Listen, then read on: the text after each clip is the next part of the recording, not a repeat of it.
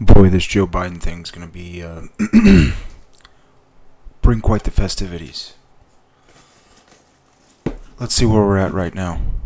In the Democratic establishment to get Ukraine involved in our elections. So Democrats were for Ukraine interference in our election before they were against it. That is an irrefutable fact. The documents and these statements on the record have been reported in my column. You can download the documents. Don't trust me. Go read them yourselves. But here's the most important thing. Joe Biden has staked out a very specific story now. And with impeachment proceedings, that story is fair game to investigate. Let's say what that story is.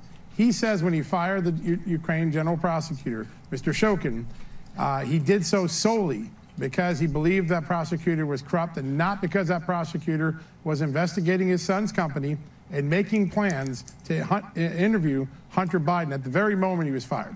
That's his story. That has to hold up. I can tell you tonight that I have obtained more than 450 pages of documents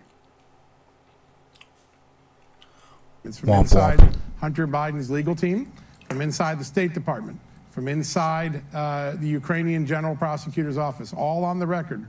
These documents call into question every aspect of Joe. John? Yep. Okay. Yes. What?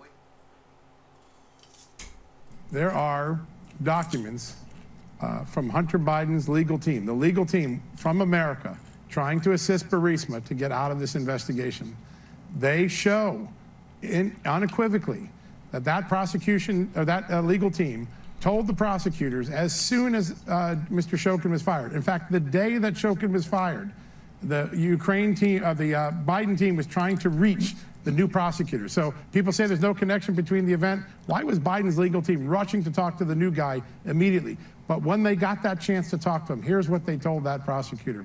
They told that prosecutor the story about Shokin being corrupt, not doing reforms, was not true. It was a made-up story by U.S. officials. They called it false information.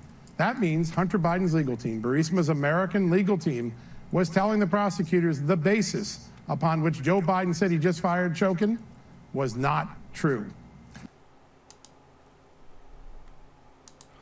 Well, add that to the list of corruption scandals that we need to stay on top of. Holy smokes. Get the popcorn ready. Check out my bio. Like, subscribe. Do all the things you need to do. But get ready. Things are about to happen. What so's everyone else?